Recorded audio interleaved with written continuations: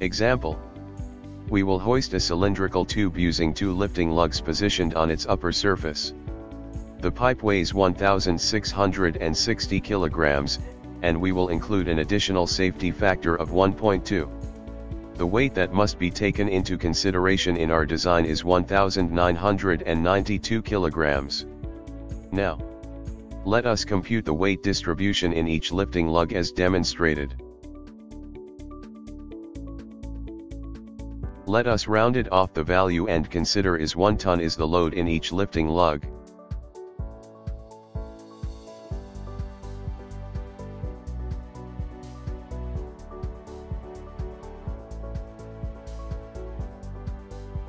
Next, let us initially assume that this is the planned design of our lifting lug.